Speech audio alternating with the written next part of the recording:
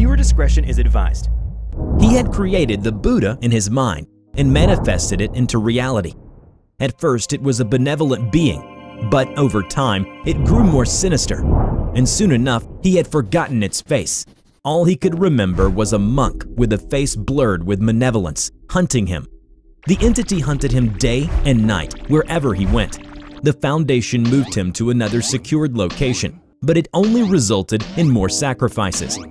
It made its way calmly through the Hall of Fire from the task force. The .50 caliber round staggered it, and followed by an explosive that set off near its foot. When the dust had settled, the monk was nowhere to be found. The task force cheered as they finally eliminated it. But it was only wishful thinking. They heard an evil chant from behind them further down the walkway, and it grew stronger. They turned around and saw the monk was already behind them. Its eyes were filled with wrath and fury as it struck them down with brutal efficiency. The bodies fell. The monk stopped chanting and regained its calm composure. It set its eyes down the hallway and slowly walked over the bodies and spent bullet casings as the alarm blared. Nothing will stop it from reaching its goal. Its creator, its inventor, its father will die tonight. Hello everybody, I'm TheRubber. Today, we bring you SCP Foundation KETER Class Object SCP-1447. SCP-1447-1, also known as Tulpa, is a quasi-physical humanoid entity that resembles an Asian male dressed in traditional Tibetan Buddhist monastic garb. Its face is visually distorted and indistinct, even when viewed on high-speed footage. 1447-1 typically remains in constant motion, frequently in excess of 200 kilometers per hour, for approximately 20 hours a day. During this period, it constantly attacks the interior of its cell. Reinforcing 1447-1's containment unit with hardened steel plating has been successful in reducing the incidence of breaches, but has not proven totally immune to 1447-1's efforts. 1447-1 is very capable of exploiting small breaches in its containment unit and is able to insert itself through apertures and openings as small as 200 micrometers in diameter. 1447-1 is largely resistant to standard-issue sidearms. However, higher caliber munitions appear to temporarily disrupt 1447-1's physical form, causing it distress. Additionally, high-powered weaponry has been effective at forcing it back into containment. High explosives have proven effective at completely dissipating 1447-1.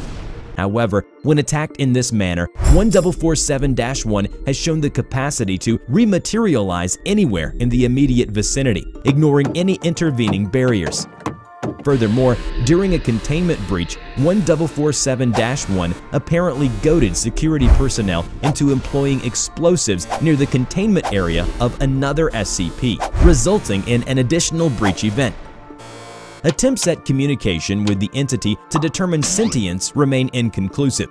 Although 1447-1 responds to questions, its vocalizations are quite unintelligible. Analysis has revealed them to be garbled versions of mantras in the Tibetan Buddhist tradition, repeated hundreds of times a second. 1447-1 is not implacably hostile to human life and remains focused on reaching and killing 1447-2. However, Foundation personnel who attempt to impede its progress are subject to attack. Furthermore, if frustrated in its efforts, it has been observed to become indiscriminately violent. 1447-2 is a Caucasian male in his 50s who claims to be a computer hardware and software entrepreneur. 1447-2 has been unable to explain the continued activity in the public eye of his namesake, a figure who shares SCP-1447-2's alleged identity and life history, but has speculated that he may be an imposter hired by his business associates. His counterpart is to be kept under surveillance by Foundation personnel as another possibility that either 1447-2 or his counterpart is an entity similar to 1447-1. Tell us, what is the nature of your connection to SCP-1447-1? That's what you call the Tulpa, isn't it? That is what we call the entity that has thus far attacked 2 of our facilities in an effort to get to you. I created it. You created 1447-1? Yes. After 85, I resumed my travels in India, in Tibet. I guess I was seeking a spiritual experience. You were a tourist. Yes, of sorts. I found a group of monks in Qinghai who said they would teach me how to create a tulpa. What did you hope to accomplish?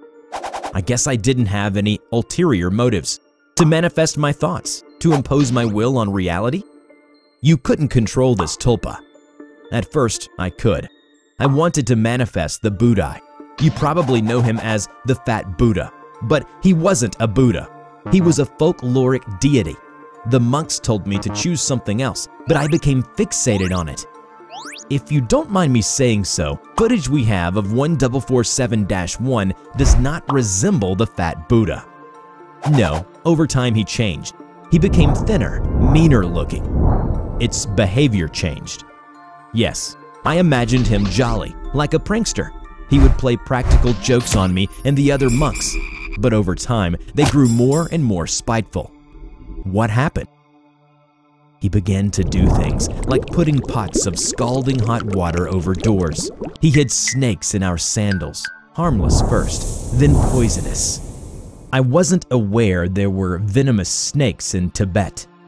There's one, the Fia's viper. But you're right, their habitat is hundreds of miles south of the monastery. I didn't understand how he had gotten it. And now you do. His speed. Yes. One day, I realized I couldn't visualize his face anymore. That was a turning point. Yes, he became murderous.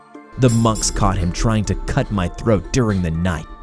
They were able to see the tulpa by this stage? Yes, they were afraid the tulpa would kill them too. How do you account for these? Dr. Rolfus shows SCP-1447-2 a number of recent press cuttings concerning his namesake. I cannot. There is in fact no evidence that left the United States during the period we are discussing.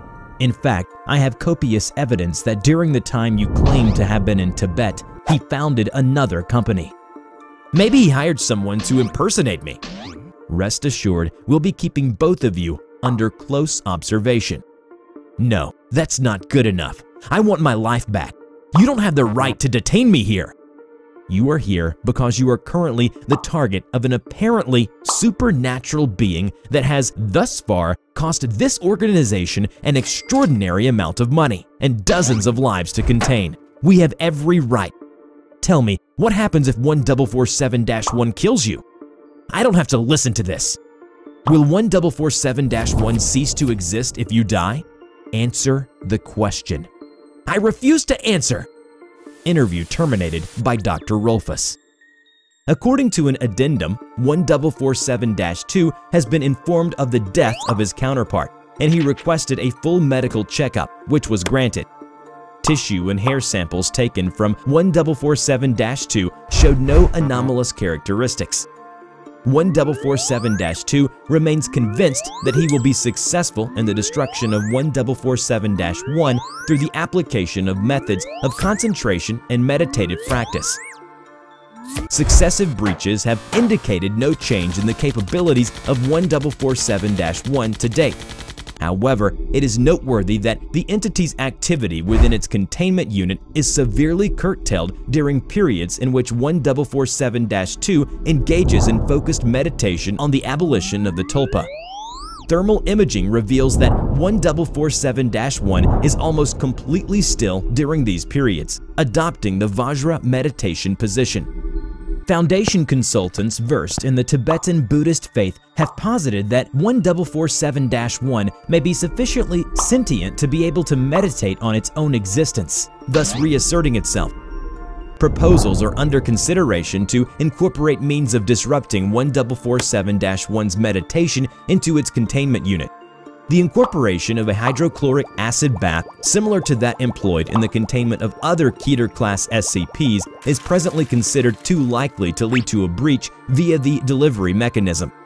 On the other hand, Additional possibilities include microwave emitters to heat the interior of the unit and high-volume sonics proven to inhibit concentration. Current theories indicate that the death of 1447-2 at the hands of 1447-1 or otherwise is unlikely to result in the destruction of the Tulpa, given its current level of autonomy. Controlled infliction of pain on 1447-2 shows no corresponding change in behavior on the part of 1447-1. However, 1447-1 is currently containable largely by virtue of the fact that it consistently seeks out and attempts to kill 1447-2. Freed from this compulsion, the entity would become completely unpredictable. For the foreseeable future, containment efforts must focus on further reducing the incidence of breach attempts and minimizing the exposure of other Foundation assets to 1447-1. Remember to check out my new animation channel, TheRubber Talks, where I share my life story, thoughts, and opinions. Just click on the link in the description to enter the Rubber's world. Before we end this video, we are proud to present these incredibly sweet pieces of fan art. A big thank you to all of you. You can now send us your fan art, and we will be more than happy to show off your best art piece in our next video. Check out our description below on how to submit. I hope you enjoyed today's video. Which SCP do you want to see in the next video, and why it is interesting? Let us know in the comment below. We will draw your story and share it with the world.